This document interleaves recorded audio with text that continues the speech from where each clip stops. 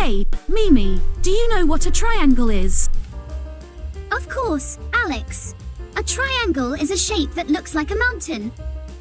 Or a slice of pizza. How can we tell if something is a triangle? Great question. Look, a triangle has 3 sides and 3 corners.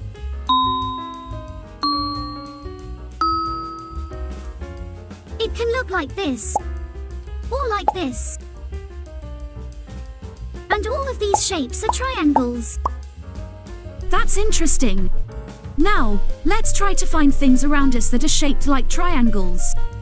Kids, you can help us find them together. The thing I can see that is shaped like a triangle is our tent.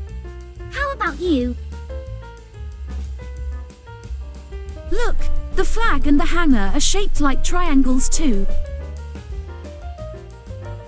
Hooray! We found them all. It's drawing time. Now, let's draw a triangle together. Do you remember how many sides a triangle has? Yes, 3 sides. Let's draw 3 straight lines and connect them together. 1, 2, 3.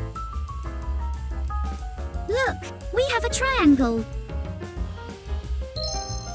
I drew a slice of watermelon using the triangle that we just drew. You're so creative, Mimi. You can try drawing something with triangles like Mimi did. Thanks for watching, and we'll see you next time.